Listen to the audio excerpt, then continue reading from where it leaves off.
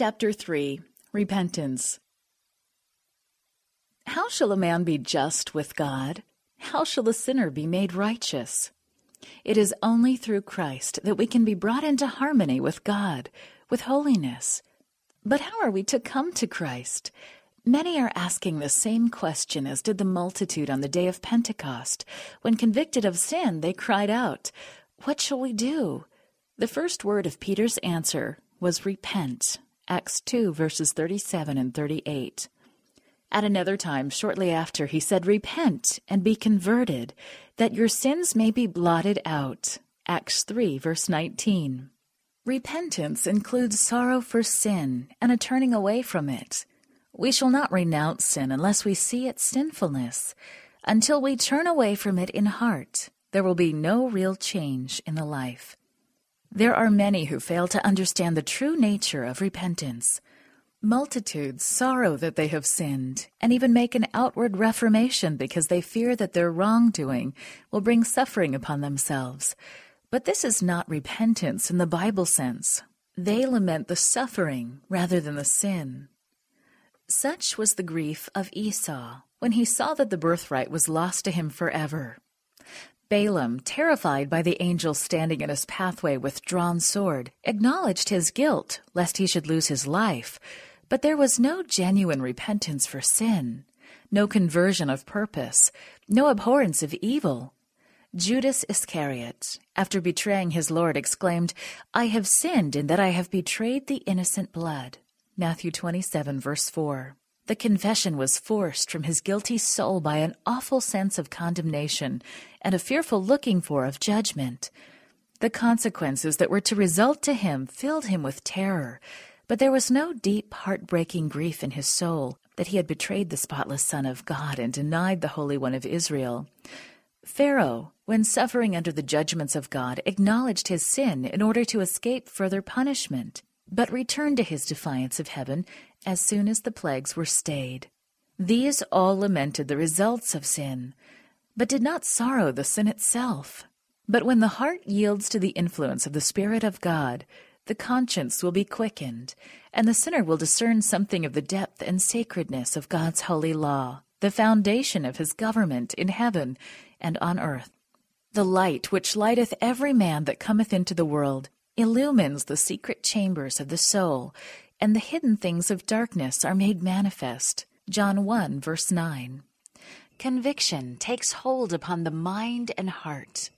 The sinner has a sense of the righteousness of Jehovah and feels the terror of appearing in his own guilt and uncleanness before the searcher of hearts. He sees the love of God, the beauty of holiness, the joy of purity. He longs to be cleansed and to be restored to communion with heaven. The prayer of David after his fall illustrates the nature of true sorrow for sin. His repentance was sincere and deep. There was no effort to palliate his guilt. No desire to escape the judgment threatened inspired his prayer. David saw the enormity of his transgression. He saw the defilement of his soul. He loathed his sin. It was not for pardon only that he prayed, but for purity of heart. He longed for the joy of holiness, to be restored to harmony and communion with God. This was the language of his soul. Blessed is he whose transgression is forgiven, whose sin is covered. Blessed is the man unto whom the Lord imputeth not iniquity, and in whose spirit there is no guile. Psalm 32, verses 1 and 2. Have mercy upon me, O God, according to thy loving kindness. According unto the multitude of thy tender mercies, blot out my transgressions. For I acknowledge my transgressions, and my sin is ever before me. Purge me with hyssop, and I shall be clean. Wash me, and I shall be whiter than snow. Create in me a clean heart, O God, and renew a right spirit within me. Cast me not away from thy presence, and take not thy Holy Spirit from me. Restore unto me the joy of thy salvation, and uphold me with thy free spirit.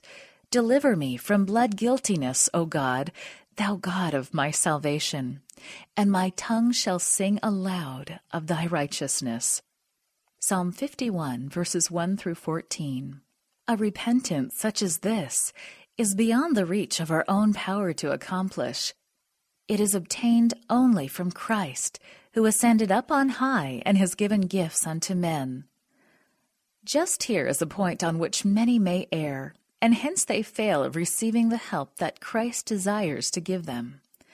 They think they cannot come to Christ unless they first repent, and that repentance prepares for the forgiveness of their sins. It is true that repentance does precede the forgiveness of sins, for it is only the broken and contrite heart that will feel the need of a Savior. But must the sinner wait till he has repented before he can come to Jesus? Is repentance to be made an obstacle between the sinner and the Savior? The Bible does not teach that the sinner must repent before he can heed the invitation of Christ. Come unto me, all ye that labor and are heavy laden, and I will give you rest. Matthew 11, verse 28. It is the virtue that goes forth from Christ that leads to genuine repentance. Peter made the matter clear in his statement to the Israelites when he said, Him hath God exalted with his right hand to be a prince and a Savior, for to give repentance to Israel and forgiveness of sins. Acts 5, verse 31. We can no more repent without the Spirit of Christ to awaken the conscience than we can be pardoned without Christ. Christ is the source of every right impulse. He is the only one that can implant in our heart enmity against sin. Every desire for truth and purity, every conviction of our own sinfulness is an evidence that His Spirit is moving upon our hearts. Jesus has said, if I be lifted up from the earth, will draw all men unto me. John 12, verse 32. Christ must be revealed to the sinner as the Savior dying for the sins of the world. And as we behold the Lamb of God upon the cross of Calvary, the mystery of redemption begins to unfold to our minds, and the goodness of God leads us to repentance. In dying for sinners, Christ manifested a love that is incomprehensible. And as the sinner beholds this love, it softens the heart, impresses the mind, and inspires contrition in the soul. It is true that men sometimes become ashamed of their sinful ways and give up some of their evil habits before they are conscious that they are being drawn to Christ. But whenever they make an effort to reform from a sincere desire to do right, it is the power of Christ that is drawing them. An influence of which they are unconscious works upon the soul, and the conscience is quickened, and the outward life is amended. And as Christ draws them to look upon His cross, to behold Him who their sins have pierced, the commandment comes home to the conscience. The wickedness of their life, the deep-seated sin of the soul, is revealed to them. They begin to comprehend something of the righteousness of Christ and exclaim, "What is sin, that it should require such a sacrifice for the redemption of the victim? Was all this love, all this suffering, all this humiliation demanded that we might not perish, but have everlasting life?" The sinner may resist this love, may refuse to be drawn to Christ. But if he does not resist, he will be drawn to Jesus. A knowledge of the plan of salvation will lead him to the foot of the cross in repentance for his sins, which have caused the sufferings of God's dear Son. The same divine mind that is working upon the things of nature is speaking to the hearts of men and creating an inexpressible craving for something they have not. The things of the world cannot satisfy their longing. The Spirit of God is pleading with them to seek for those things that alone can give peace and rest, the grace of Christ, the joy of holiness. Through influences seen and unseen, our Savior is constantly at work to attract the minds of men from the unsatisfying pleasures of sin to the infinite blessings that may be theirs in Him. To all these souls who are vainly seeking to drink from the broken cisterns of this world, the divine message is addressed. Let him that is athirst come, and whosoever will, let him take the water of life freely. Revelation 22, verse 17. You who in heart long for something better than this world can give, recognize this longing as the voice of God to your soul. Ask Him to give you repentance, to reveal Christ to you in His infinite love, in His perfect purity. In the Savior's life, the principles of God's law, love to God and man, were perfectly exemplified. Benevolence, unselfish love was the life of His soul. It is as we behold Him, as the light from our Savior falls upon us, that we see the sinfulness of our own hearts. We may have flattered ourselves, as did Nicodemus, that our life has been upright, that our moral character is correct, and think that we need not humble the heart before God like the common sinner. But when the light from Christ shines into our souls, we shall see how impure we are.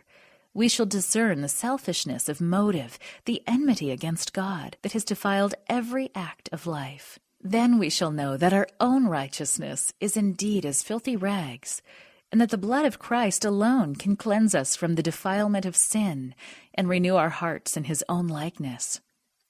One ray of the glory of God, one beam of the purity of Christ penetrating the soul, makes every spot of defilement painfully distinct, and lays bare the deformity and defects of the human character.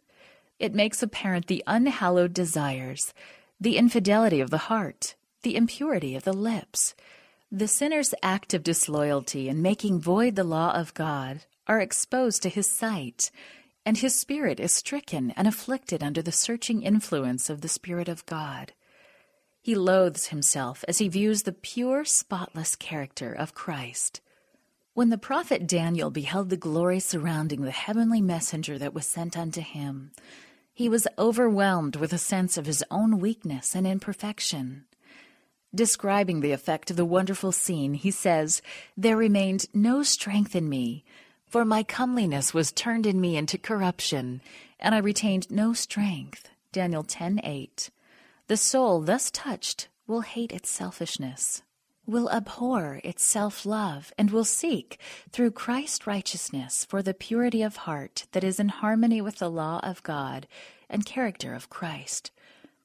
Paul says that as touching the righteousness which is in the law, as far as outward acts are concerned, he was blameless. Philippians 3, verse 6. But when the spiritual character of the law was discerned, he saw himself a sinner. Judged by the letter of the law as men apply it to the outward life, he had abstained from sin. But when he looked into the depths of its holy precepts, he saw himself as God saw him. He bowed in humiliation and confessed his guilt. He says, "I was alive without the law once, but when the commandment came, sin revived, and I died." Romans 7, verse 9. When he saw the spiritual nature of the law, sin appeared in its true hideousness, and his self-esteem was gone. God does not regard all sins as of equal magnitude. There are degrees of guilt in His estimation, as well as that of man, but however trifling this or that wrong act may seem in the eyes of men, no sin is small in the sight of God. Man's judgment is partial, imperfect, but God estimates all things as they really are. The drunkard is despised and is told that his sin will exclude him from heaven, while pride, selfishness, and covetousness too often go unrebuked. But these are sins that are especially offensive to God, for they are contrary to the benevolence of His character, to that unselfish love which is the very atmosphere of the unfallen universe. He who falls into some of the grosser sins may feel a sense of his shame and poverty, and his need of the grace of Christ. But pride feels no need, and so it closes the heart against Christ and the infinite blessings that He came to give. The poor publican who prayed, "God be merciful to me a sinner," Luke 18, verse 13, regarded himself as a very wicked man, and others looked upon him in the same light. But he felt his need, and with his burden of guilt and shame he came before God, asking for His mercy. His heart was open for the Spirit of God to do its gracious work and set him free from the power of sin. The Pharisee's boastful, self-righteous prayer showed that his heart was closed against the influence of the Holy Spirit. Because of his distance from God, he had no sense of his own defilement in contrast with the perfection of the divine holiness. He felt no need, and he received nothing. If you see your sinfulness, do not wait to make yourself better. How many there are who think they are not good enough to come to Christ. Do you expect to become better through your own efforts? Can the Ethiopian change his skin, or the leopard his spots? Then may ye also do good that are accustomed to do evil. Jeremiah 13, verse 22. There is help for us only in God. We must not wait for stronger persuasions, for better opportunities, or for holier tempers. We can do nothing of ourselves. We must come to Christ just as we are. But let none deceive themselves with the thought that God, in his great love and mercy, will yet save even the rejectors of his grace. The exceeding sinfulness of sin can be estimated only in the light of the cross. When men urge that God is too good to cast off the sinner, let them look to Calvary. It was because there was no other way in which man could be saved, because without this sacrifice it was impossible for the human race to escape from the defiling power of sin, and to be restored to communion with holy beings. Impossible for them to again become partakers of spiritual life. It was because of this that Christ took upon himself the guilt of the disobedient and suffered in the sinner's stead. The love and suffering and death of the Son of God all testify to the terrible enormity of sin and declare that there is no escape from its power, no hope of the higher life, but through the submission of the soul to Christ. The impenitent sometimes excuse themselves by saying of professed Christians, "I am as good as they are."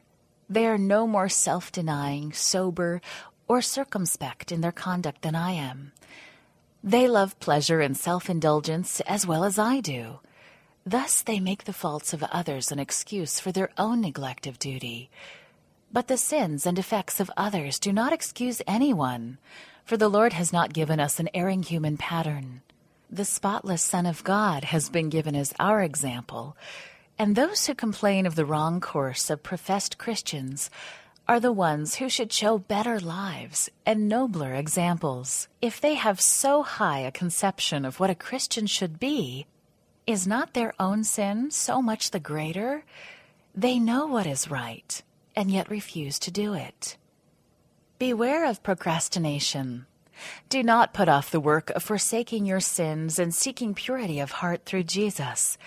Here is where thousands upon thousands have erred to their eternal loss. I will not here dwell upon the shortness and uncertainty of life, but there is a terrible danger, a danger not sufficiently understood, in delaying to yield to the pleading voice of God's Holy Spirit, in choosing to live in sin, for such this delay really is. Sin, however small it may be esteemed, can be indulged in only at the peril of infinite loss. What we do not overcome will overcome us and work out our destruction. Adam and Eve persuaded themselves that in so small a matter as eating of the forbidden fruit, there could not result such terrible consequences as God had declared. But this small matter was the transgression of God's immutable and holy law, and it separated man from God and opened the floodgates of death and untold woe upon our world. Age after age, there has gone up from our earth a continual cry of mourning, and the whole creation groaneth and travaileth together in pain as a consequence of man's disobedience. Heaven itself has felt the effects of his rebellion against God. Calvary stands as a memorial of the amazing sacrifice required to atone for the transgression of the divine law. Let us not regard sin as a trivial thing. Every act of transgression, every neglect or rejection of the grace of Christ is reacting upon yourself. It is hardening the heart, depraving the will, benumbing the understanding, and not only making you less inclined to yield, but less capable of yielding to the tender pleading of God's Holy Spirit. Many are quieting a troubled conscience with the thought that they can change a course of evil when they choose, that they can trifle with the invitations of mercy, and yet be again and again impressed. They think that after doing despite to the Spirit of grace, after casting their influence on the side of Satan, in a moment of terrible extremity they can change their course. But this is not so easily done. The experience, the education of a lifetime, has so thoroughly molded the character that few then desired to receive the image of Jesus. Even one wrong trait of character, one sinful desire, persistently cherished, will eventually neutralize all the power of the gospel. Every sinful indulgence strengthens the soul's aversion to God. The man who manifests an infidel hardihood or a stolid indifference to divine truth is but reaping the harvest of that which he himself has sown. In all the Bible there is not a more fearful warning against trifling with evil than the words of the wise man, that the sinner shall be holden with the cords of his sin. Proverbs 5, verse 22. Christ is ready to set us free from sin, but he does not force the will. And if by persistent transgression the will itself is wholly bent on evil, and we do not desire to be set free, if we will not accept his grace, what more can he do? We have destroyed ourselves by our determined rejection of his love. Behold, now is the accepted time. Behold, now is the day of salvation. Today, if ye will hear his voice, harden not your hearts. 2 Corinthians 6, verse 2, and Hebrews 3, verses 7 and 8. Man looketh on the outward appearance, but the Lord looketh on the heart. The human heart, with its conflicting emotions of joy and sorrow, the wandering, the wayward heart, which is the abode of so much impurity and deceit. 1 Samuel 16, verse 7. He knows its motives, its very intents and purposes. Go to him with your soul all stained as it is. Like the psalmist, throw its chambers open to the all-seeing eye, exclaiming, Search me, O God, and know my heart. Try me, and know my thoughts, and see if there be any wicked way in me, and lead me in the way everlasting. Psalm 139, verses 23 and 24. Many accept an intellectual religion, a form of godliness when the heart is not cleansed. Let it be your prayer. Create in me a clean heart, O God, and renew a right spirit within me. Psalm 51, verse 10. Deal truly with your own soul. Be as earnest, as persistent as you would be if your mortal life were at stake. This is a matter to be settled between God and your own soul, settled for eternity. A supposed hope, and nothing more, will prove your ruin. Study God's word prayerfully. That word presents before you in the law of God and the life of Christ the great principles of holiness, without which no man shall see the Lord. Hebrews 12, verse 14. It convinces of sin. It plainly reveals the way of salvation. Give heed to it as the voice of God speaking to your soul. As you see the enormity of sin, as you see yourself as you really are, do not give up to despair. It was sinners that Christ came to save. We have not to reconcile God to us, but oh, wondrous love! God in Christ is reconciling the world unto himself. 2 Corinthians 5, verse 19. He is wooing by his tender love the hearts of his erring children. No earthly parent could be as patient with the faults and mistakes of his own children as is God with those he seeks to save. No one could plead more tenderly with the transgressor. No human lips ever poured out more tender entreaties to the wanderer than does he. All his promises, his warnings, are but the breathing of unutterable love. When Satan comes to tell you that you are a great sinner, look up to your Redeemer and talk of his merits. That which will help you is to look to his light. Acknowledge your sin, but tell the enemy that Christ Jesus came into the world to save sinners, and that you may be saved by his matchless love. 1 Timothy 1, verse 15. Jesus asked Simon a question in regard to two debtors. One owed his Lord a small sum, and the other owed him a very large sum. But he forgave them both. And Christ asked Simon which debtor should love his Lord most. Simon answered, "He to whom he forgave most." Luke 7, verse 43. We have been great sinners, but Christ died that we might be forgiven. The merits of his sacrifice are sufficient to present to the Father in our behalf. Those to whom he is forgiven most will love him most and will stand nearest to his throne to praise him for his great love and infinite sacrifice. It is when we most fully comprehend the love of God that we best realize the sinfulness of sin. When we see the length of the chain that was let down for us, when we understand something of the infinite sacrifice that Christ has made in our behalf, the heart is melted with tenderness and contrition.